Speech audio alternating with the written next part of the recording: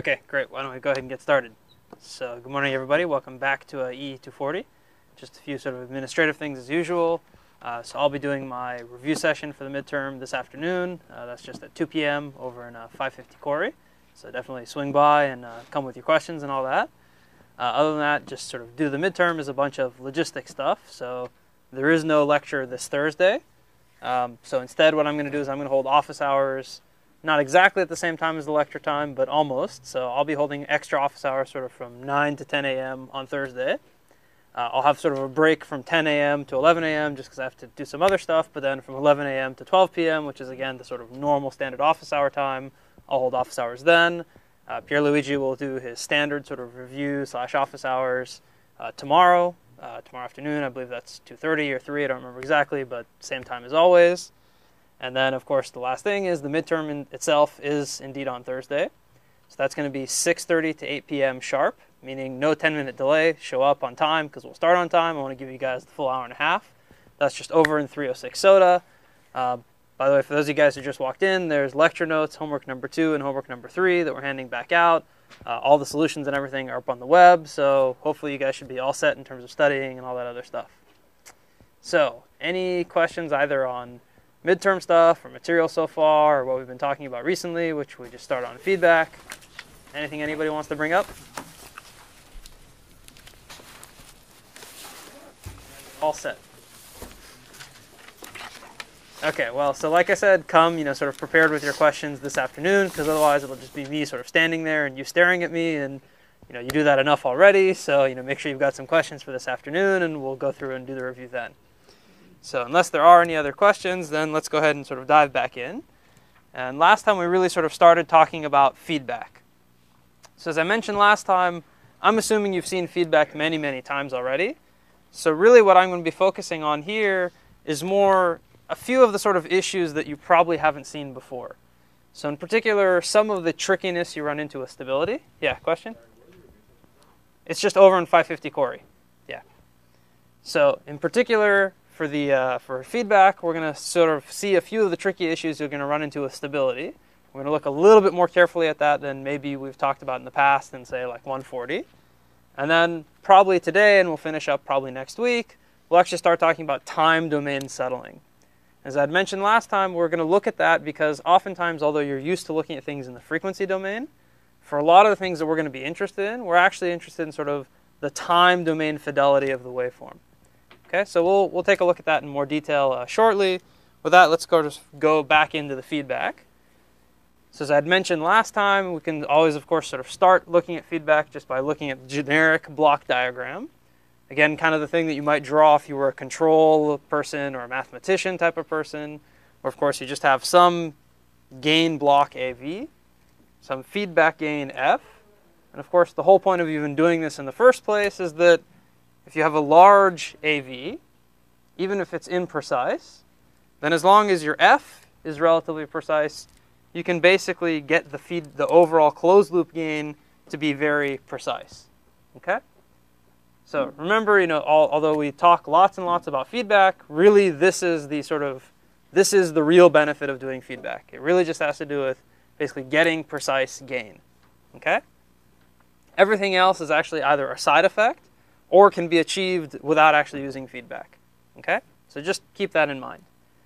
Now, I've kind of drawn this thing here just as sort of a reminder because oftentimes when you see these feedback circuits, it's useful to remember that the closed loop gain is just going to be AV over 1 plus AV times F.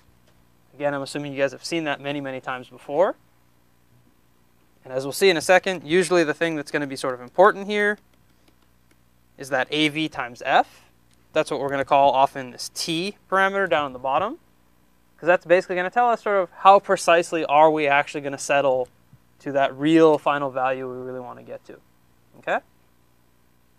So just keep that in mind.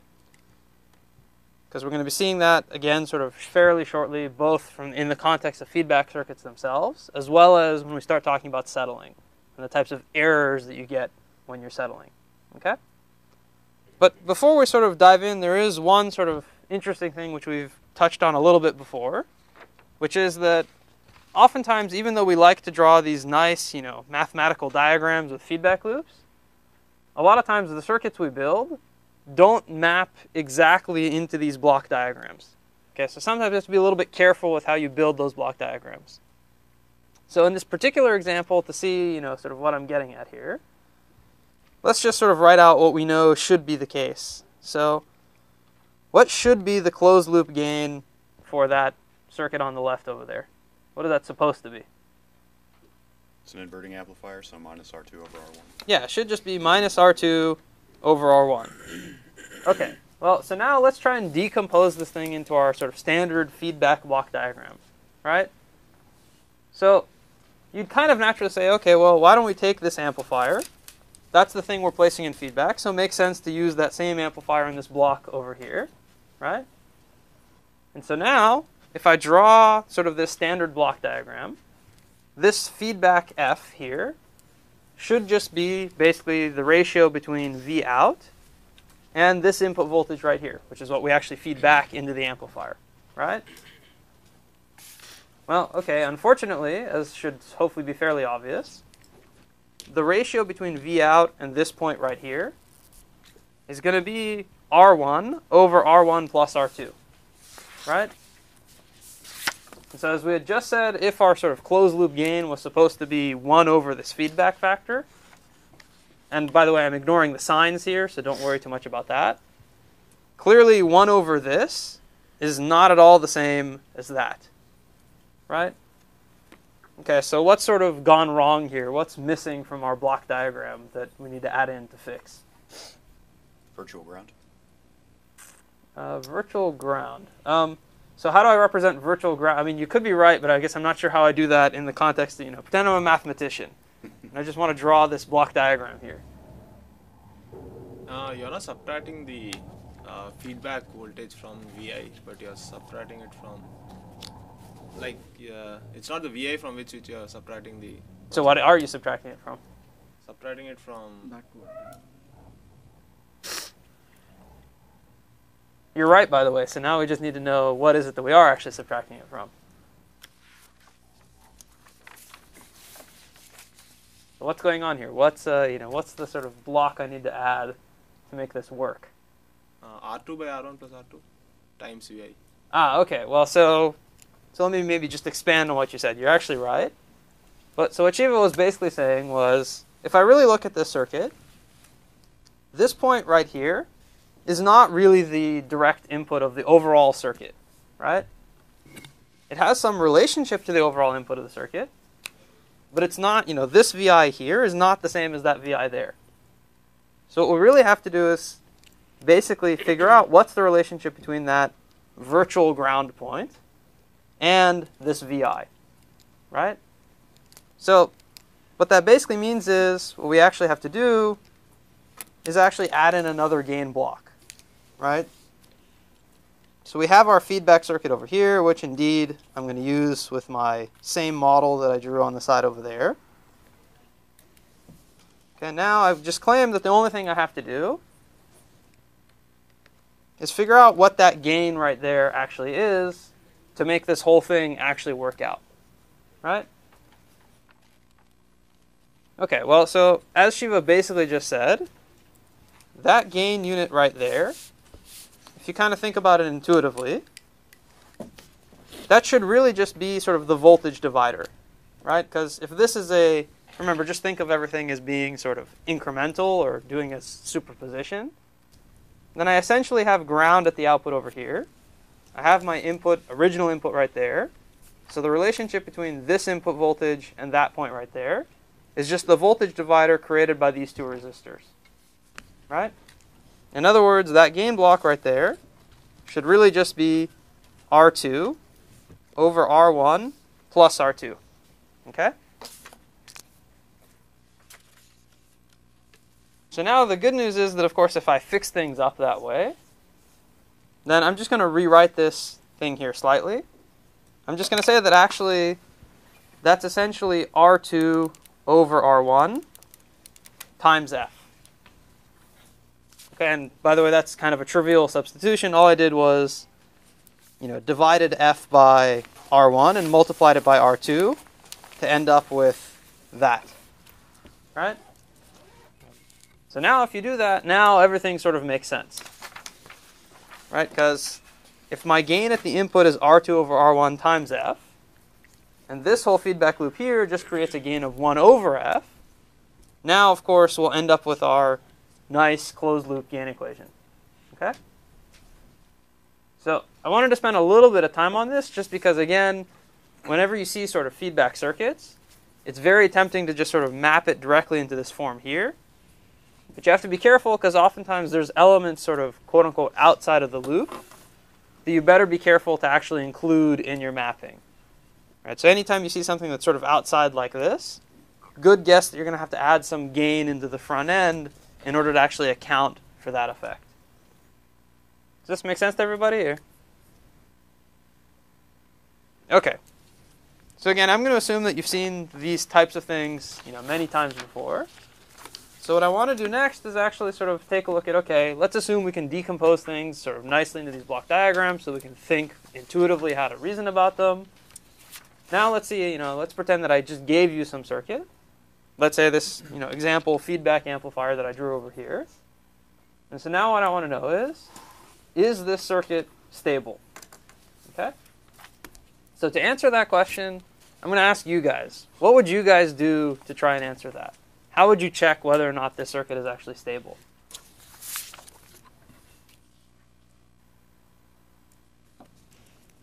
Yeah? Plot the response and find the phase margin. Okay, so you said something like, find the phase margin.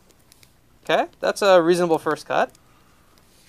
Anything else people know of? By the way, let's just throw out all the things we can think of. What else would you want to do to check stability for this thing? Unity gain feedback. Say that again? Unity gain feedback. Unity gain feedback. Okay, that's okay. I mean, I guess we could place it in unity gain feedback. I mean, I think I've sort of defined some certain feedback right there, but that's okay. I mean, but specifically, what would you be looking for? So when you placed it into unity gain feedback, what would you be looking to have happen or not have happen? Oscillation. Oscillations, right? Okay, and so now, by the way, how exactly would you check if there's an oscillation there? So as an example, would you just take the circuit, put it in unity gain feedback, and then, what kind of simulation would you do? Time domain. Time domain. So you do a transient. Okay, well, so let's say you did a transient. Is that guaranteed to find what's actually happening? Put in a current pulse. Ah, okay. So you said maybe I put in like a current pulse and then see if that starts up some sort of oscillation. Right? Okay, I kind of buy that. Any other sort of tests or ideas that, you guys have learned about in the past as to how you go about checking stability? K-factor. K-factor, okay. Anything else, The phase margin's with breaking the loop, right? Yeah, so phase margin is obviously, you have to break the loop to do that, right? And actually, as we'll see in a second, that can lead to some fun. You can do a pole zero analysis. Okay, you could just try and solve the poles and zeros. Okay, anything else? Open circuit time constant analysis. Okay, I guess you'd kind of use that probably to do something like phase margin. Any other sort of margins people remember? People really like the phase margin. There's one other margin. Gain margin. There we go, gain margin, right? Okay, so all of these things, again, I'm assuming you're basically familiar with. If not, we'll really briefly run through maybe one or two of them. But there's one thing that you guys should sort of notice here. So out of this list that we wrote, I don't know, maybe 75% or so of these things assumed that the circuit was LTI, right? So phase margin, gain margin, solving the poles and the zeros, K-factor, right? All these things basically assumed that the circuit was linear and time invariant. Well, okay. Unfortunately, neither the L nor the TI are true, right? So in general, circuits are neither linear nor time invariant. Okay, so in reality, you actually have to be pretty careful when you talk about stability. Okay? Because when you say something like, okay, this circuit has a certain set of poles and zeros, that's only accurate for some given bias condition, some given temperature condition, some given, how they ran the process that particular day, right? So why do I actually spend some, why am I pointing this out? Well, because what this really means is you have to be a little bit more careful when you talk about stability, okay, or when you actually check for stability. Right? So there's actually a couple of different ways that sort of formally that you could check, even for something that's linear and time varying, whether or not you consider it to be quote-unquote stable. Okay, and I'll give you some examples as to why you might want to do something like that in a second. So the only sort of formal ways to do that for linear and time variant circuits is essentially to say something like the following. So what you're really generally interested in is, does this circuit, essentially no matter where I start it, always converge to some quote-unquote nominal point or some origin in the space that I'm interested in, right? And does it always do so within a finite amount of time? Okay? Now, I've sort of used origin in quotes over here, because obviously there could be multiple different bias points, right? Not only that, in fact, there are some circuits where the nominal bias point is not actually a point, but it's actually like some trajectory, meaning that it's actually, jumping around between a bunch of different states. But maybe that thing is small enough and you know exactly what it is, and that's actually what you wanted the thing to be doing. Okay? And if you could show that the thing always converges to that, small point or trajectory, then that's often what you really mean by the circuit being stable. Okay? Now, another way of or another common way of referring to that is so-called bounded input, bounded output. In other words, if you put in some input that has a known finite size, then you can prove that the output will also reach a known bounded size within finite time. Okay? These are kind of the common ways to actually think about stability for things that are not exactly truly linear. Okay? So now, why is this important? Well, okay, so in practice, of course, what you are indeed going to do is basically take the circuit, linearize it about a certain bias point, and then use your linear checks for stability. Okay, so we're going to spend a little bit of time talking about that. But remember, when you do that, that's really only an approximation.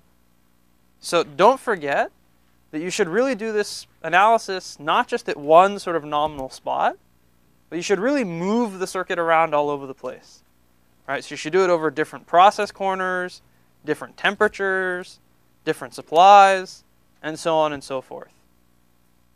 In fact, you may even want to do some transient simulations as well. So some of the things that we talked about, where maybe you actually put in a big current pulse and see if all of a sudden the thing starts oscillating. Okay, even if your linear analysis says that it should be fine.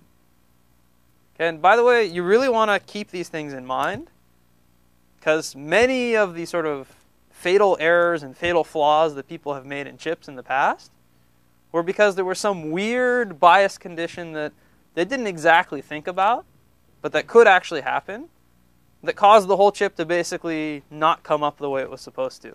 Okay? So I'll give you a very classic example. So let's say you take this circuit over here, and you go and you simulate it at 1.2 volt power supply. And you find, okay, great, the thing is perfectly stable. It has 60 degrees of phase margin or whatever it is, right? Well, remember, when you first turn the chip on, you don't magically all of a sudden get 1.2 volts, right? It may be at 0.3 volts or 0.4. It may have some, ramp on the supply or something like that, right? Well, let's say that for some reason, maybe the circuit, even though it was stable at 1.2 volts, maybe it was actually unstable at 0.6 volts, right? Well, in that case, you might just get really unlucky, and while you're starting the chip, it might either start to oscillate or rail out as you ramp up the supply. And if you're not careful and you were relying on the circuit, let's say, to set up some bias or something like that somewhere else, if it gets latched up, it may be stuck, right? It may not actually come out of that bias condition. And then your whole chip is dead because you forgot to check what happens when you're in some other condition than what you originally expected the circuit to be operating in. Okay? So again, keep in mind that all the stuff that we talk about with stability, and linear stability, where we basically linearize a circuit and check the stability that way, keep in mind that's always an approximation. So you should always sort of twist your brain a little bit and think about what are the ways in which I could sort of excite this circuit that may break my assumptions. Okay? Now, perhaps this is somewhat obvious. For something as simple as kind of what I've drawn here, it's pretty straightforward, right? There isn't probably a whole lot that can happen that could go wrong. But by the way, even for something like this, let's say I start adding in some, current mirrors over here. As we talked about before, maybe that current mirror goes to some other circuits, right? There could be all these sort of parasitic feedback loops that you didn't actually think about, right? That even if from a linear standpoint are stable, from a sort of transient or large signal standpoint may not actually be stable. Okay, so just keep that in mind because, again, this is sort of classic way to get burned. And, one of the reasons hopefully you're in this class is because you don't want to get burned.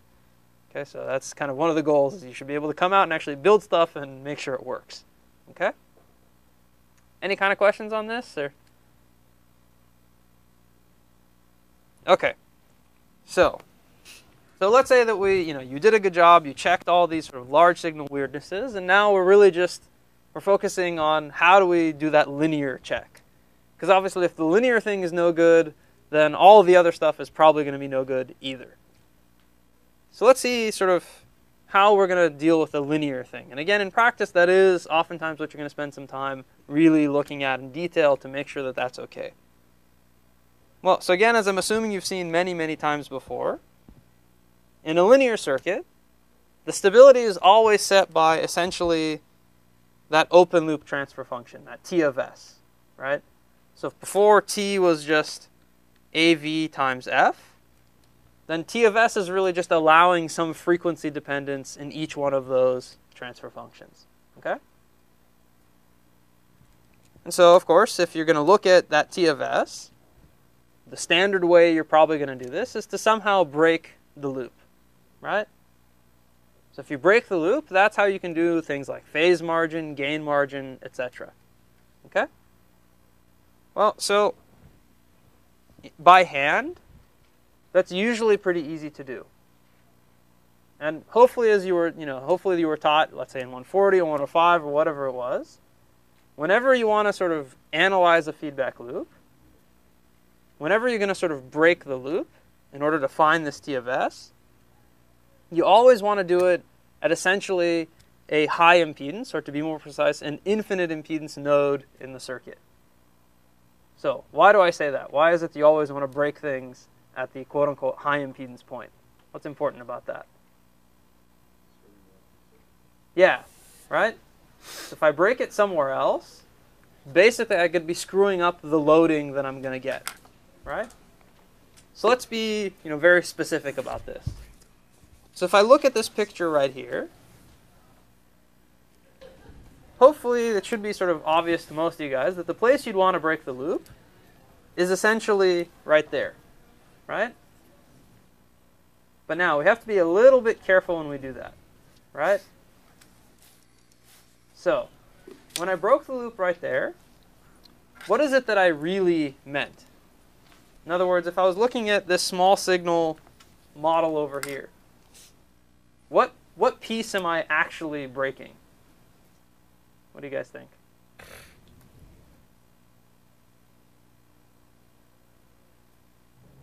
By the way, maybe just as a reminder, whenever you draw this symbol right here, what's actually inside of that box from a small signal standpoint? What's your sort of standard small signal model for the device? EGD, is that what we dropped?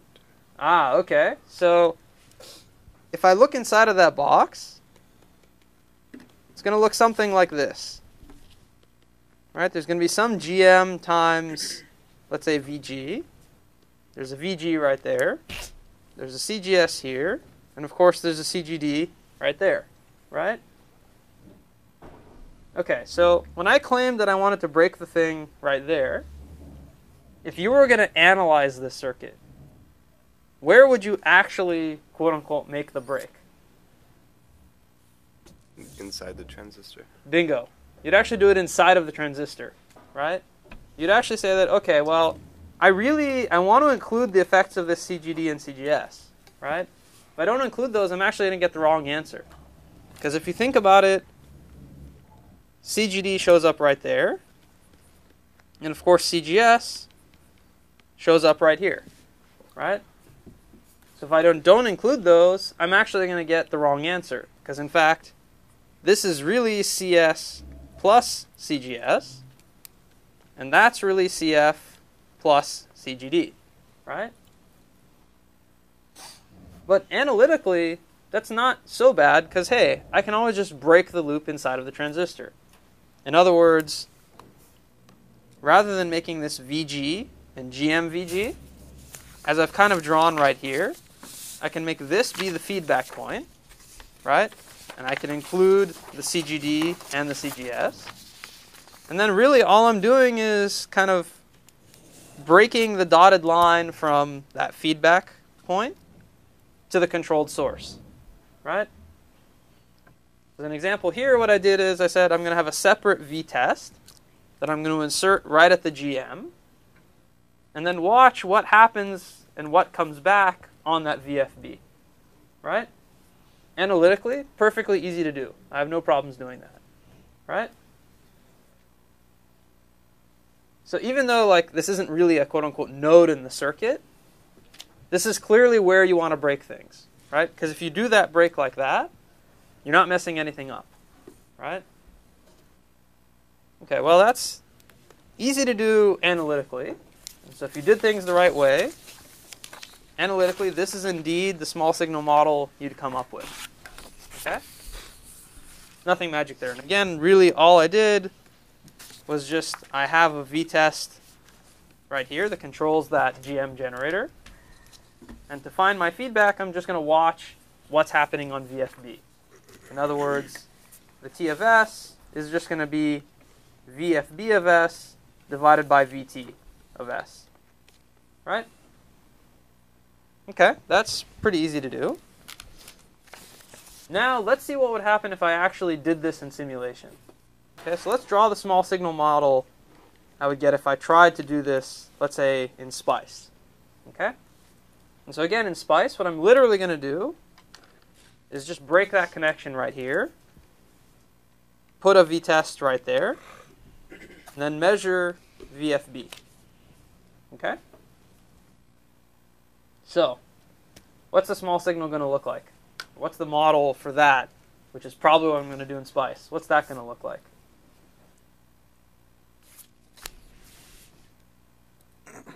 And start with the easy side first if you want. It's going to have two kind of consecutive L's of capacitors with a voltage test source in between. Yeah, right. So basically you're going to have, let's say, some RO over here, some CL over there. That, of course, didn't change. I'm going to have my GM. That's indeed going to be driven by my V-test. But just like Brian was saying, unfortunately, I'm going to have a CGD and CGS here. And of course, this is where my V-test is going to be. But now I'm going to have another path over here like this. And that's where I'm going to be measuring my feedback. Right? Well, this is bad news. Because clearly this ain't right. This is clearly not the same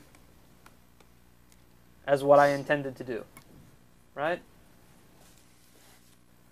Now, this is completely a fact. This is completely just coming up because in SPICE, I have no way of directly getting at this GM.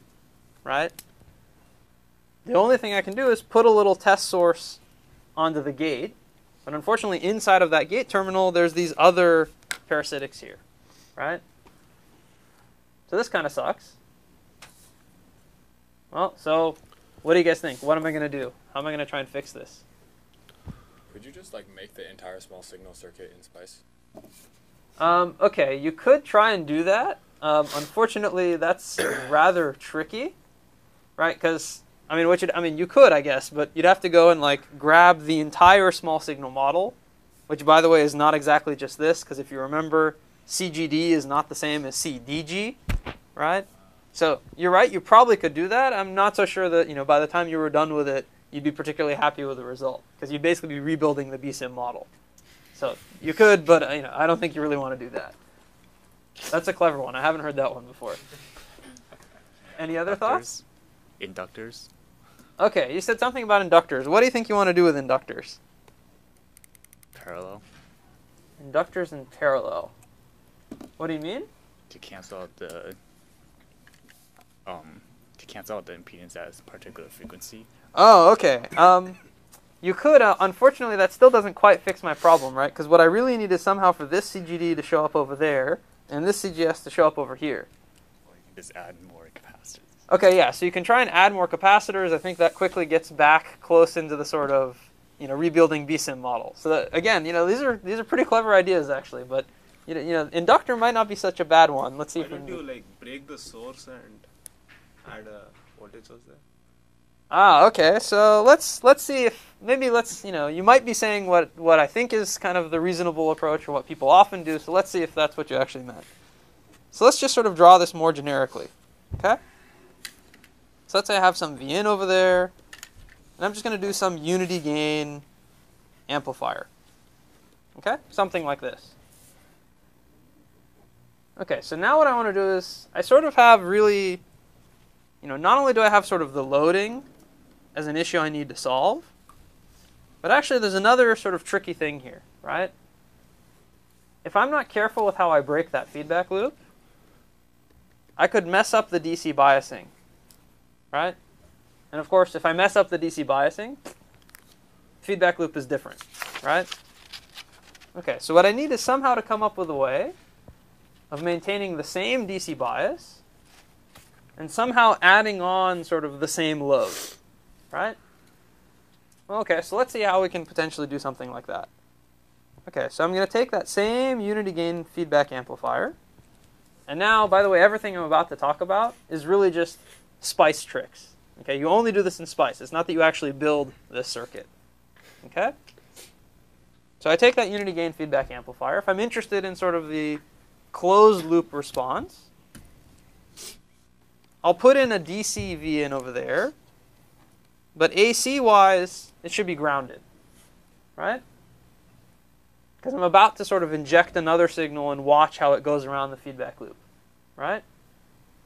Okay, so now, next thing I'm going to have to do is, if I want to make sure that the biasing is correct, the DC biasing, somehow I have to make it so that essentially this V out right here is connected to the feedback at DC, but is completely disconnected at all other frequencies, right? Okay, how am I going to do that? Bias T. Inductor. Okay, well, actually, you guys are all right in some sense. So, a bias T is actually what I'm about to draw, which uses an inductor. You could do it with a transformer too, but, I'll just do it with the inductor. Okay? So for those of you guys who haven't seen this thing before, a quote-unquote bias T, well, okay, if you want two things to be connected at DC, put an inductor between them, right? Because at any other frequency besides DC, they won't be perfectly connected. Okay, there'll be some impedance in between them. So now, what I want, obviously, is I want to make sure that this thing is really completely disconnected at any frequency I care about, right? So again, since this is just me and SPICE, I'll just put a really big inductor there. And to be clear, like a Henry. I don't know if you guys have ever seen 1 Henry inductors, the size of the table or maybe the size of my hand or whatever. Clearly something you can't actually build. But SPICE, who cares? You can put big inductors in. Okay? So now I've decoupled my V out from my sort of feedback terminal. Now the only other thing I need to do is figure out a way to actually drive that input with a test source. Well, okay, so again, at DC, I know that I want it to be connected to the output. But at high frequency, I want to drive this with my test source, right? Well, okay, what's the way I do that? I put a capacitor. And again, I make it a big capacitor so that even at really low frequencies, basically that test voltage actually gets shorted into the input right there. Okay? Okay, so now this is pretty good at solving the DC bias problem. Have I solved the loading issue or not yet? No, right? Because, again, at any reasonable frequency, all of the loading at this input right here will be totally isolated from that feedback point, right? And so, by the way, just to be clear, this is what I'm going to use, that V out, that's what I'm going to use to measure that feedback. That's going to be my, the return part that I'll measure the T of S from. Okay, well, so anything else I can do, again, completely in Spice, to try and fake this out a little bit, to try and add that loading back in? Use another amplifier. Yeah, there we go, right? So usually the trick that people play here is they actually build another amplifier, right? So if I put that extra sort of dummy amplifier there, then at least to sort of zero order, I'm mimicking the feedback loading, right? Because now sort of that extra amplifier shows up as a load on the output right there, okay?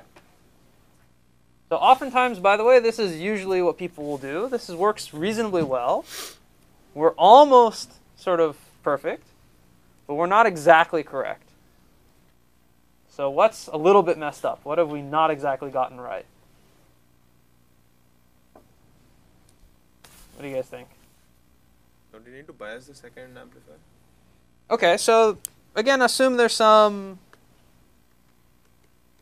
V in right there, right? Which, I've drawn that as ground, but just pretend that that's an AC ground. So you'd have to, of course, you do indeed have to take the same V in as you used over there, because, again, otherwise the bias point is not going to be the same.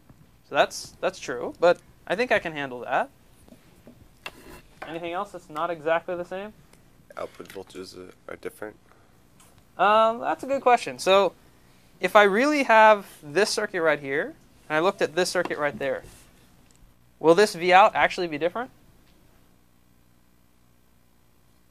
than this one? No, right? Because notice, this V out goes into that terminal, right? So I'm generating exactly at DC what the output voltage should be. At DC. Yeah, at DC. Now, obviously, at high frequencies, they're not exactly the same, right? So that's actually where you get messed up, right? So at DC, I've indeed generated exactly the bias voltage here. But now this output over there, it's doing something else at high frequencies, right? So if there's any sort of, let's say, either feed forward or feedback inside of this thing, again, we're not exactly doing the right thing, right? It's not exactly correct, okay? It's really close. It's, in fact, temptingly close, but it's not exactly correct, okay? So the quote-unquote good news is, oh, yeah, question? One more question. So don't you consider the loading on the virtual ground? That is the loading on the virtual Like ground. you have put a C big to the negative terminal of the op amp, right? So won't there be a capacitance loading due to the V out when you are breaking the loop? I think I've already got that, right? Because, No, that's only at the output, right? right, but that I didn't move that. So that's still there. That's still going to load whatever this thing is driving, right? No, what I mean to say is, like, when you broke the loop, at the V out you have a loading due to the input of the op amp, which you have added by putting a replica, another Right. op amp. But you will have a loading at the input due to the output. Which input? Are you talking about over here? Yeah, the negative terminal. Right, so I think what you're getting at is, again, if there's some sort of either feed forward or feedback inside of the amplifier, the exact loading conditions may not be the same. And that I agree with. Right? That's correct. Right? So again, this is temptingly close, but not, 100% correct. Okay? Now, by the way, a lot of times, these interactions here may be small enough that you can kind of ignore it and you can sort of get away with this. But, if you really want to be precise about it, this doesn't exactly work. Okay? So it turns out that actually, long before everybody was using Spice quite as much as they're using today, where obviously, again, and analytically this really isn't an issue. It's just more when you try and simulate it. It's a big sort of annoyance. Turns out somebody actually came up with a way of dealing with this. Again, before even people really realized why this was sort of a pain to come up with. And this is now, I guess, 35 years ago or so. Or, yeah, about 35 years ago now. So the person who came up with a way to deal with this is a guy named David Middlebrook. And he actually did this back in 1975. Okay? So the way you do this is something like the following.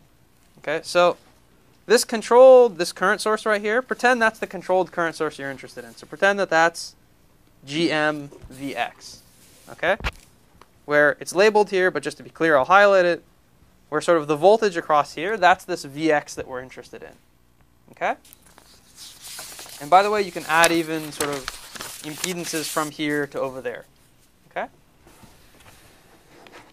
But basically what you're interested in is, let's say, in this previous example, over here I have some input from that amplifier, right? That input has some impedance associated with it. Let's call that this Z1 right over here. Okay? So it turns out that the way you can actually solve all these problems, at least in principle precisely, is by following this so-called Middlebrook method.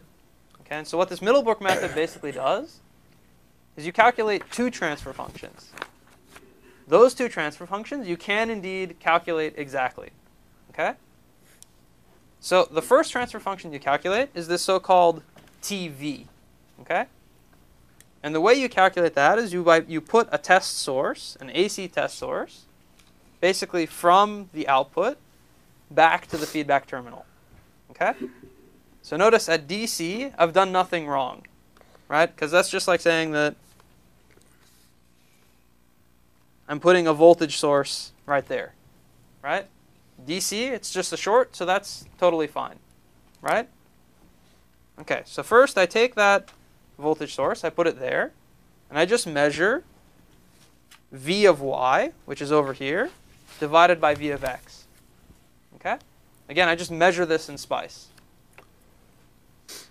Okay, that, if you worked out the math, this is what you'd get. Don't worry about what exactly that is. That's not actually too important. Sort of the procedure is more interesting here. Okay, so I measure this so-called voltage transfer function. That gives me one loop gain. Next thing I'm going to do is actually return this thing back to being shorted together. Okay, just like it's supposed to be. But then what I'm going to do is put a current source across here. Okay? So now when I put that current source in, there's another transfer function I can measure. That transfer function is how much current flows into the input right there versus how much current flows into the output. Right? Which again I've just labeled here as IX versus IY. Okay? So if then you go and you measure this transfer function, which again is just IY divided by IX. Let's call that TI. And again, you can work out what that is.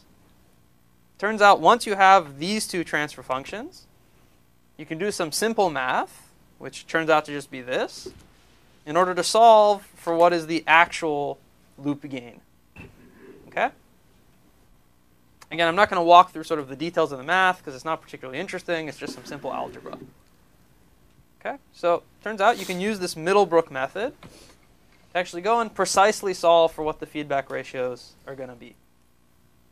Okay? And indeed, you can really do this in SPICE, so you can do this without sort of invoking any approximations. Now, by the way, the good news is if you think this is a little bit painful, most modern simulators will actually, there's an analysis option you can invoke that will do this for you. Okay, so there's, for example, in Spectre, there's an STAB analysis that you can use that will do this. But even if you have an older version of HSPICE, you can build up basically your own deck that will do this and calculate the true loop transfer function based on that. Okay? Now, there's just a couple of things we have to be a little bit careful of if you were to really go about and try and do this. Or really, there's just sort of one main thing. So notice if you're going to do something like this, you have to do sort of two independent measurements, and then do some math on those measurements to really get the answer you want. Well, anytime you have the simulator and you're going to do some math on a result that you simulated, you have to be really careful about the numerical accuracy. Okay? Because as an example, if let's say one of these things is either really small or really big, there's any error at all on that calculation you did, for example, over here, let's say TI is something, small and TV is something big.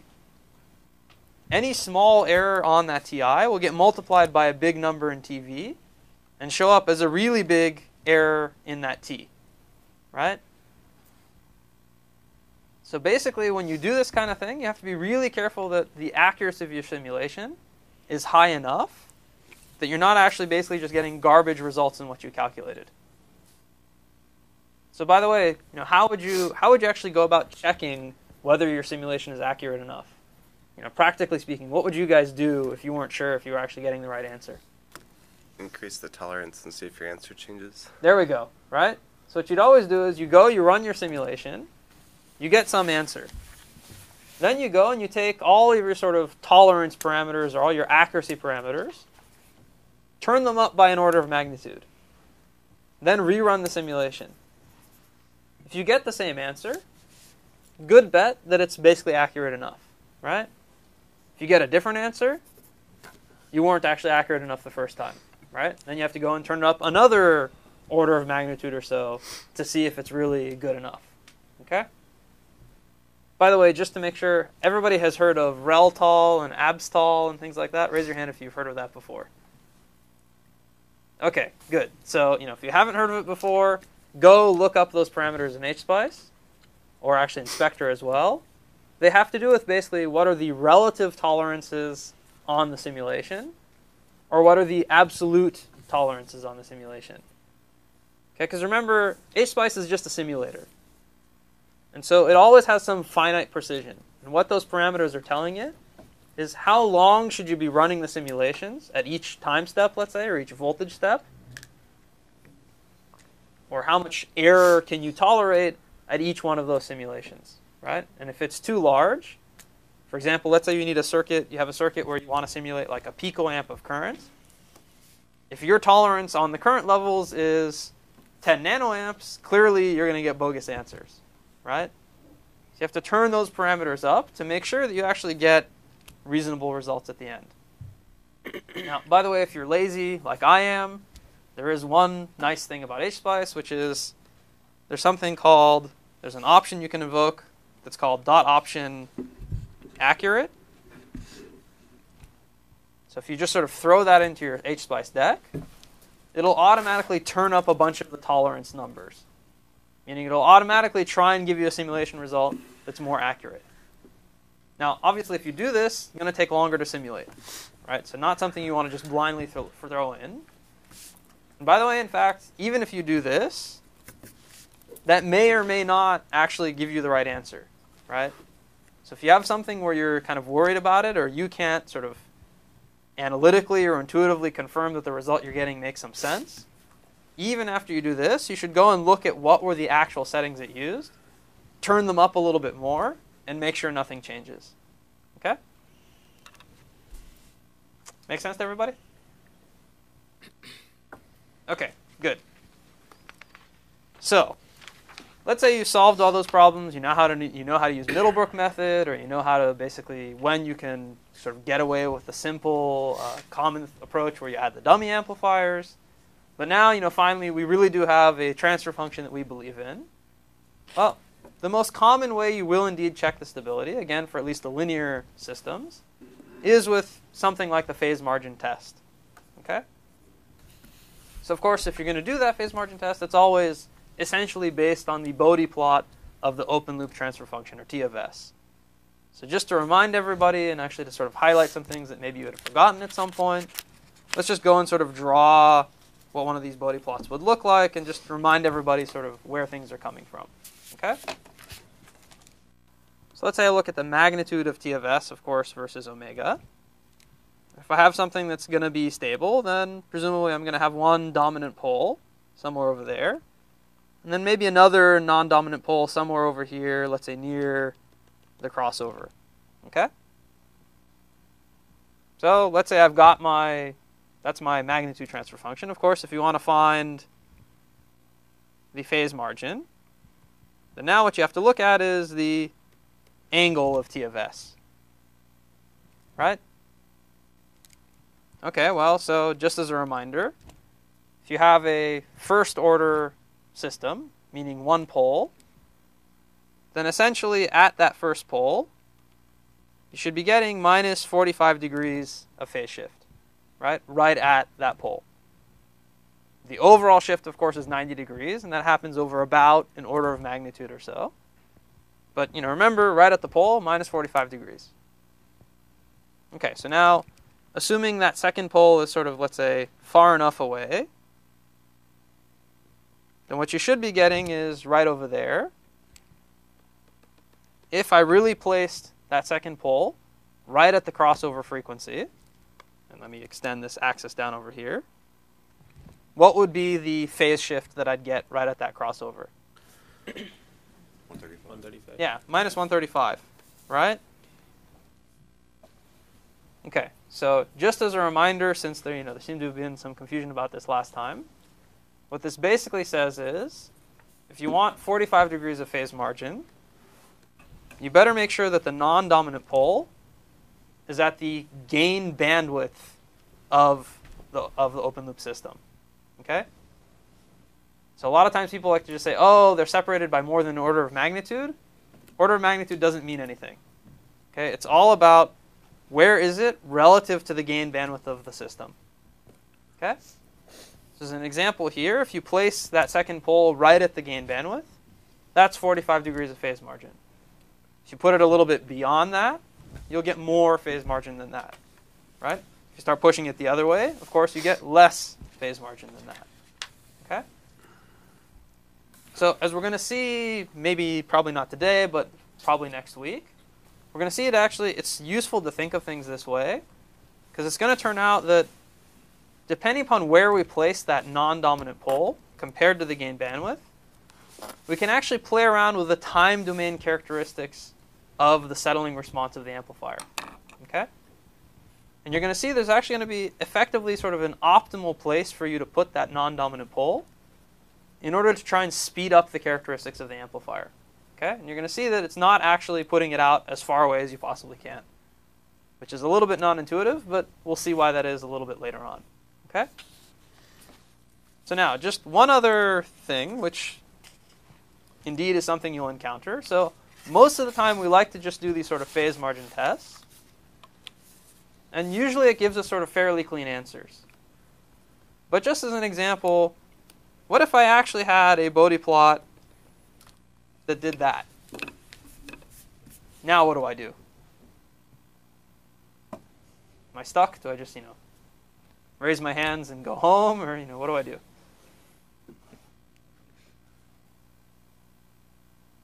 Anybody remember or heard of this before?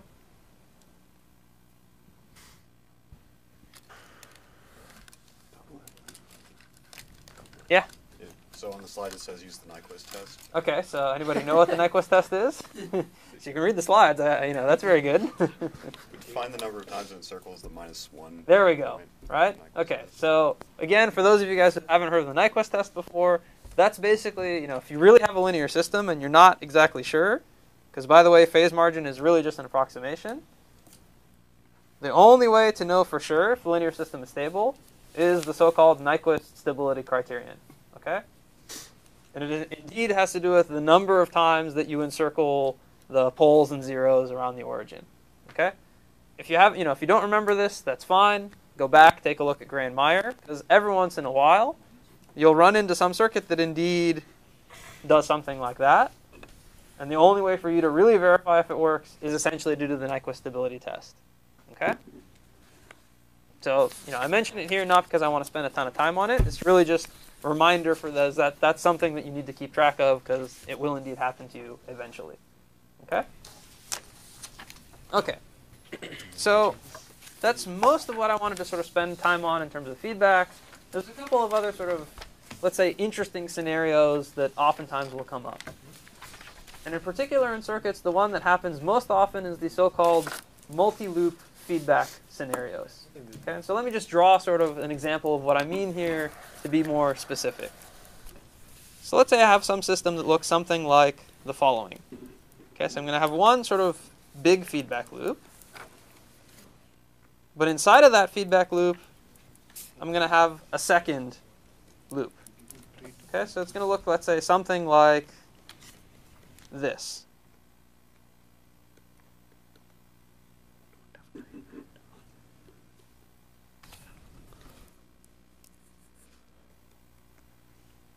Okay? And we'll actually see in a second, this is more common than you may think. So what's basically going on here is I have, this big global feedback loop here, but inside of it I have another smaller feedback loop. Okay? Of course, big and small is just, with my block diagram with the actual circuit, what's more important is going to be sort of up to you to figure out. Okay, so let's say I indeed gave you something like this. And by the way, you should translate this into sort of, what circuits inside of these might actually be implementing these types of block diagrams I've drawn here. So if I gave you something like this, what do you think you should do? How would you go about sort of figuring out stability for something like this? And again, let's, just, what would you do? Well, I give you this thing in Spice, and, what buttons are you going to push? Or, well, really, what analysis are you going to do first, and then what buttons are you going to push?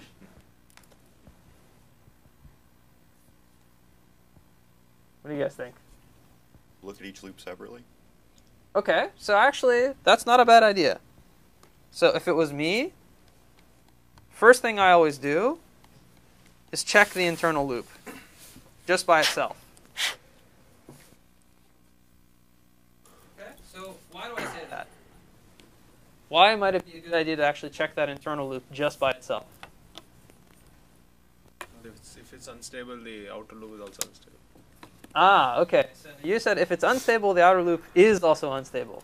Is that necessarily true? Not necessarily. It's a good indicator. Okay, well, so actually, you're sort of right and you're sort of wrong. So it's not necessarily unstable, but this is definitely one of those cases where I'm betting you that if that internal thing is unstable, and you didn't expect it to be, probably the outer loop will also be unstable, but not because of the linear system. Right? I can certainly build linear systems where the internal thing is unstable and the whole loop is stable. Okay? The reason I say that is because if this thing inside is indeed unstable, most likely from a large signal standpoint, from a transient standpoint, it's not behaving the way you expected it to. Right? So most likely that's going to mess up whatever the rest of the thing was just because you didn't expect it to be behaving that way. Right? So as an example, as you were waving with your hands, if this thing is actually oscillating with 2 volts of amplitude, unlikely that, this A of S over here has any relationship with what your real circuit is doing, right? So that's actually the only reason I say, maybe not the only reason, but that's really the main reason I say you should usually check that internal loop just by itself. If that internal loop by itself is unstable and likely to really oscillate, good chance that the overall thing won't behave the way you wanted it to, right? Okay, so let's say you do that, you find out this indeed is stable. Okay, well, so if you do that, the good news is you can actually simplify things a little bit. Right? Because remember, anytime you see some block diagram like this, you can always collapse that into one gain, which is the closed loop gain of that whole block diagram. Right? So let's just redraw that. So now I would have something that looks like Vn right here. And now I'm just going to replace that whole thing with its closed loop transfer function, which of course is just going to be A1 of S over 1 plus A1 of S times F1 of S. Right? Now once I've done that, I kind of claim this whole thing is going to look, oops.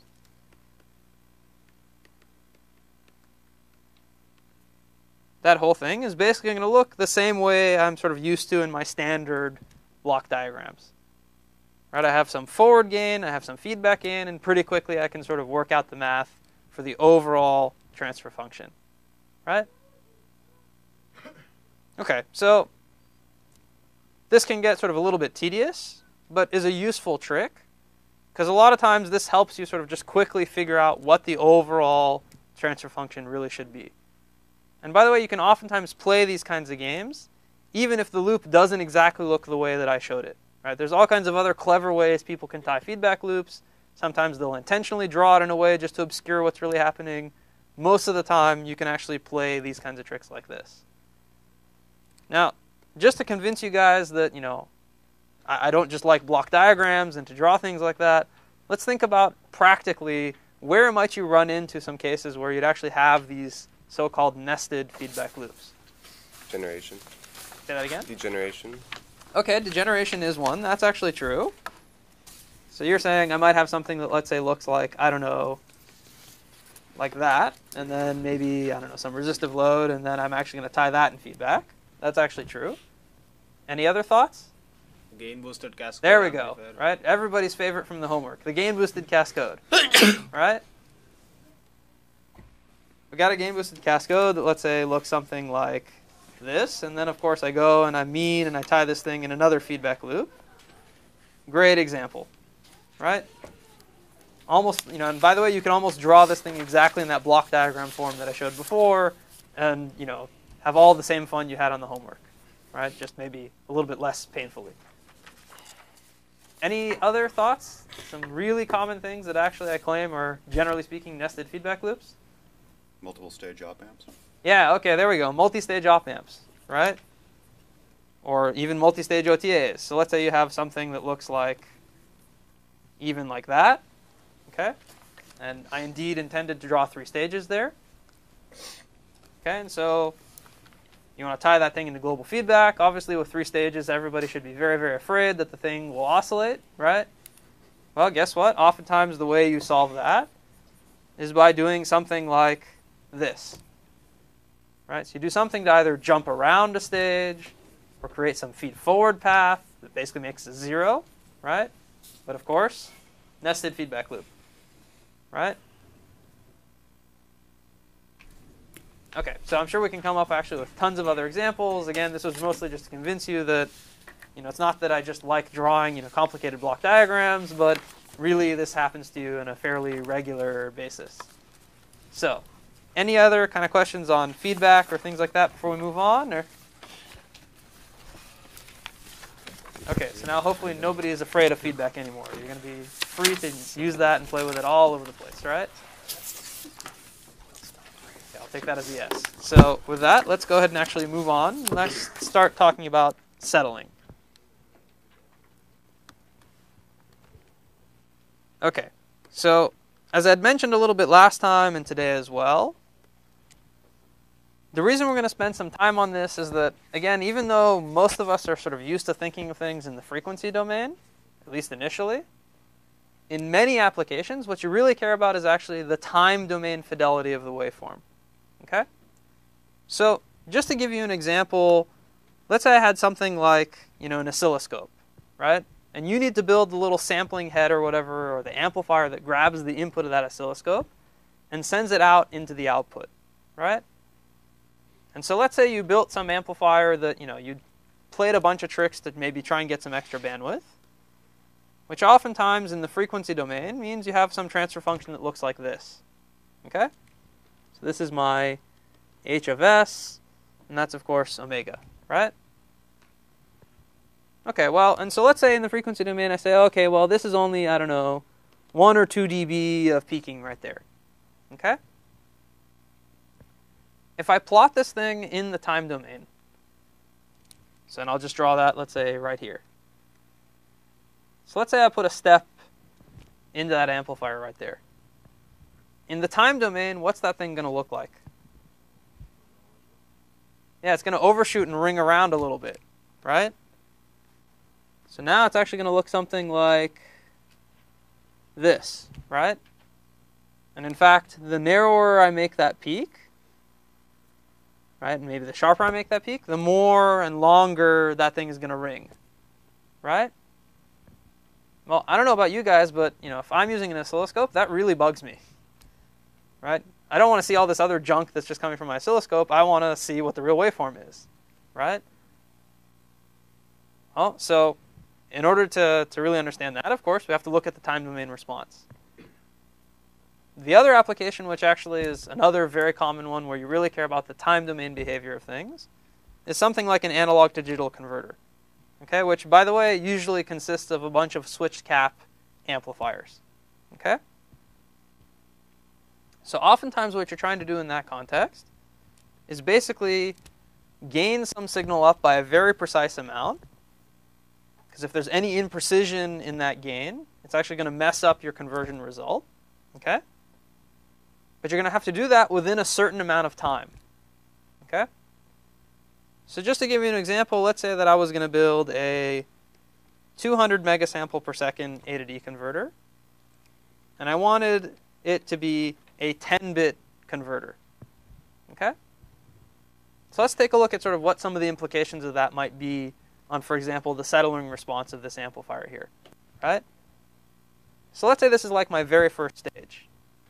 Okay? So I'm going to be, in phase 1, of course, I'm going to be sampling the input onto this cap. And then in phase 2, I'm going to be flipping it on to the output right there. Right? And as we had said before, that effectively means that if I looked at this node right here, I'm going to create a jump, right? Which then, of course, is going to settle out to something eventually, right? Well, okay, so let's look at the output. Let me do this in a different color. So if I had an ideal OTA or an ideal op-amp, what would we want this output to look like? What would be the ideal thing to have happen there? What do you guys think? Not a trick question, by the way. The output is the input gained up by... Okay, well, so by the way, remember, this input, I'm just sampling some voltage, right? Because initially I sample it on that cap, and then when I close this switch and turn on those two switches, I'm just taking that charge and shoving it right onto the virtual ground, right? So if I had like an ideal infinitely fast amplifier, what would that amplifier do? Yeah, it would just instantly amplify the output up, right? So essentially, if I had the ideal amplifier, I would just get like a little impulse at the virtual ground there, right? Effectively, the output would jump up to be exactly, let's say, CS over CF times whatever Vin was, right? Okay, so now, bad news, you have real amplifiers. So what would the real amplifier actually do? What would that output look like, roughly speaking? Maybe exponential with GM by CF. Yeah, so it's going to look like some sort of exponential settling, right? Okay, so now there's actually a couple of interesting things that we should note here. So first of all, let's say I waited even forever. Will I really get exactly to... Let me redraw that. Right, so let's say I just waited a long enough period of time, meaning forever. Will I really get exactly to CS over CF times Vn? No, right? I won't actually get exactly there. So I've always got some finite gain. Okay? So actually in this particular example, given that I want to build a 10-bit A to D converter, what would I want to make sure that, how close do I want to make sure that I actually do settle to eventually? Roughly speaking. Less than half an LSB. Yeah, okay, so actually both of you guys roughly said the same thing. You want to make sure that that error there had better be actually less than 1 LSB, right? Less than 1 conversion step in your converter. Because if it's more than 1, then actually you don't get 10 bits. You get something else, which is obviously less than 10 bits.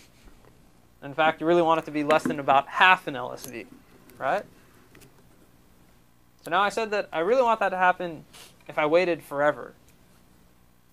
But do I actually have forever to do this? I don't. Half a cycle. So do I actually get a cycle, or do I get even less than that? Half. Yeah, I get half a cycle, right?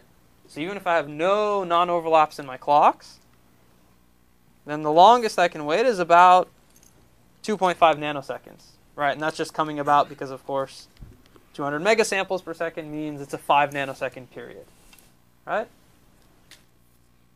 So really what we're kind of getting at here is that there's basically 2 pieces to the settling response that I need to worry about from the standpoint of of setting how accurate I can get the right result. Okay? So those two pieces are kind of obvious, right? One is there's just a static error that I'm going to make, right? Even though I wanted some very precise gain, I'm not going to get exactly that gain. Right? So that's kind of the first component. And again, that one comes about for sort of a couple of reasons. So one is just, even though I drew this as a nice ideal op amp, I always have finite gain there, right?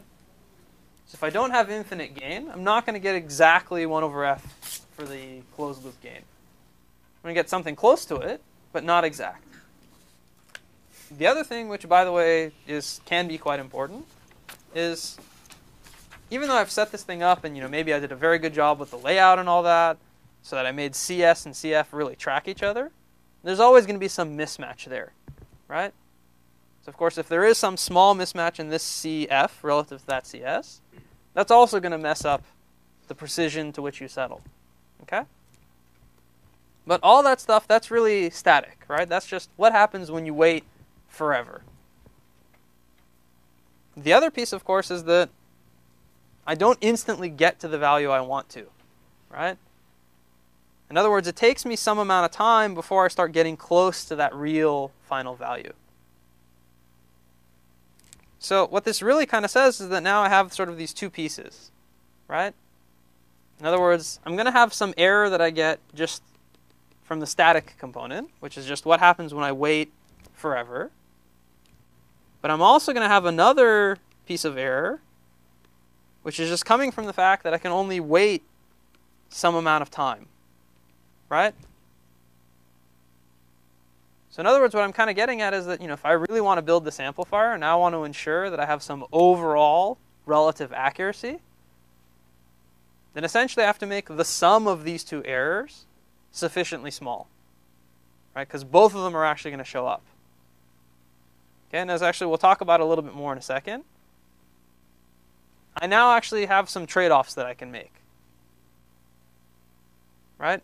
Because I can kind of decide, okay, do I want to make the static error really small and allow a bigger dynamic error? Or do I want to make the dynamic error really small and allow a bigger static error, right? Yeah? For certain applications, are there ways to correct for the static error? Yeah, so there are certainly ways to correct for, if things were really static, there are certainly things you can do to correct for it, right? Especially if it's something small.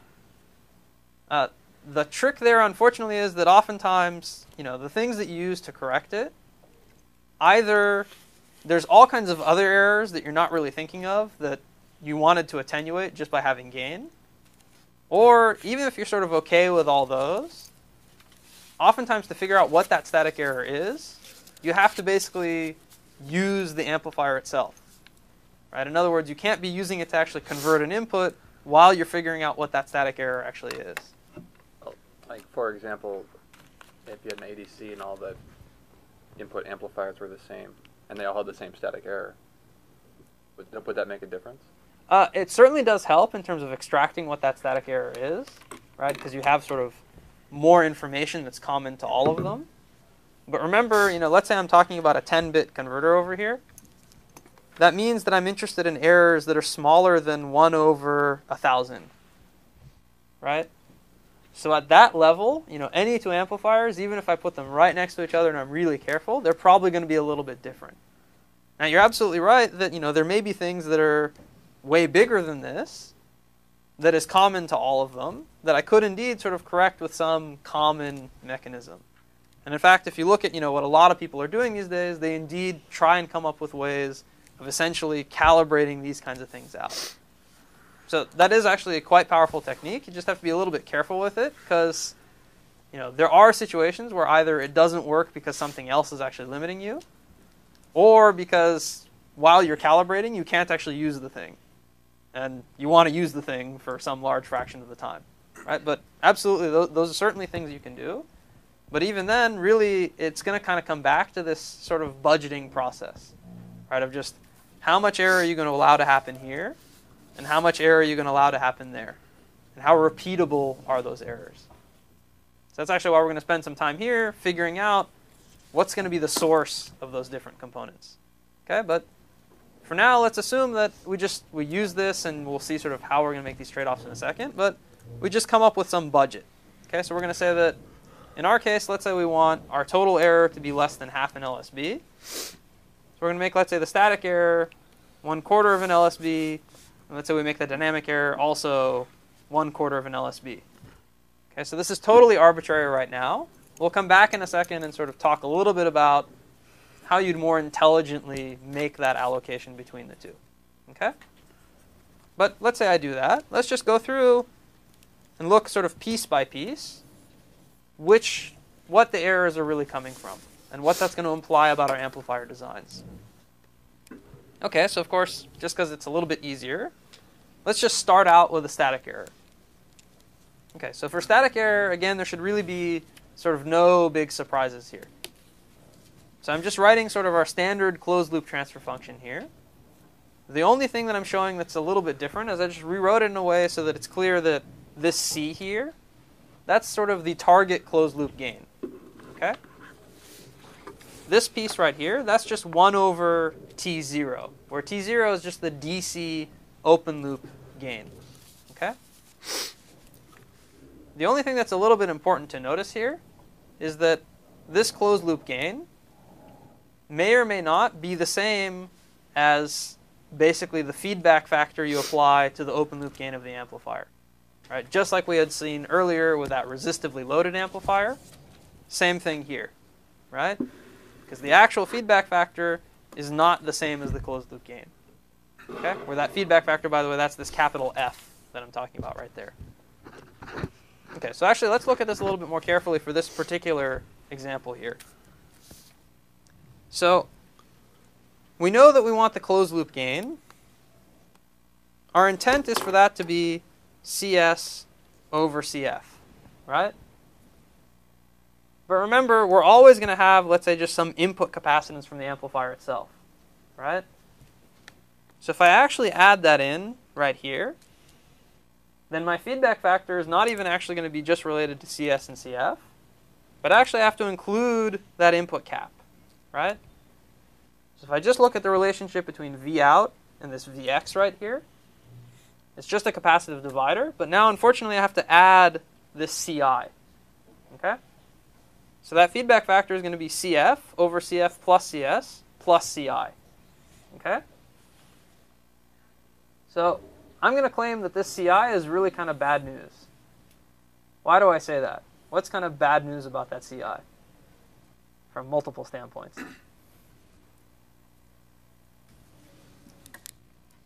The charge on the CS is not exactly CSV during the sampling phase. Not quite. So turns out this Ci over here, it's not actually going to change this result. From the standpoint of, if I made the open loop gain of this amplifier, if I made that infinite, I would indeed still get exactly this ratio here. I would still get exactly CS over CF. Okay, because remember in that first phase, the charge I sample on that cap is totally defined by CS. Okay? But it is actually bad for a different reason, for a slightly different reason, I should say. So why is it bad? And now, by the way, let's assume I don't really have infinite gain. What's kind of bad? Ex won't go all the way to 0. Yeah, so basically, because I added that Ci over here, right, I'm actually reducing that feedback factor, right? That means that if I used to have, let's say, a gain of, I don't know, 10,000 over there, when I feed it back, if that feedback factor now is, I don't know, 1/10, my effective closed loop gain is only 1,000. Right? And clearly as you increase that Ci, you're going to reduce that overall F, right? So that means that for the same sort of relative accuracy, I'm going to have to basically get more gain in that amplifier. Okay, so it's going to turn out, if you do the analysis, for actually almost exactly the same reason, having Ci over there is actually going to increase the noise from your amplifier too. And it's kind of intuitively makes sense, right? Because I'm going to have a certain amount of GM noise sitting out over there. and if that CI is big, my feedback is smaller, which means I get more voltage at the output, right? So in general, if you could, you'd really like to make that CI 0. Now, why is it that you don't actually do that? What's actually the thing that pushes you in the other direction? Matching? Say that again? Matching? Okay, there is some matching. We haven't actually talked about that yet. Let's assume that you can do a good job of that. Let's assume that's not what's constraining you. Why else might you actually want to have a big CI? You need some gain, which means you need some W and some L. Okay, I need some W and some L. I agree with that. But, you know, I actually have some trade-offs that I can make there, right? So as an example, I can change my bias condition to try and reduce the size of that W and L. Why might I actually want a bigger W in particular? What's that good for? Speed. Bigger W, I think, actually sort of hurts in some sense, right? Power. Power. How does it help me with power? You're like trading the bandwidth. You're biasing at a lower V star. There we go, right? So remember, if I choose a lower V star, that means my GM over ID goes up, right? It also means, of course, my CI is going to go up, right? So now you see why there's a trade-off. Because what I'd really like to do is have a very, very small V star so that I get really, really good current efficiency. But if I make that V star too small, that CI comes into the picture and basically screws me up, right? As you can imagine, this is indeed just one of the many optimizations that you would do to try and figure out what's really the best way of building this amplifier up. Okay? So I think we're basically out of time for today. We'll pick back up with this on Tuesday. I'll see many of you guys later this afternoon and certainly on Thursday. So good luck with the exam.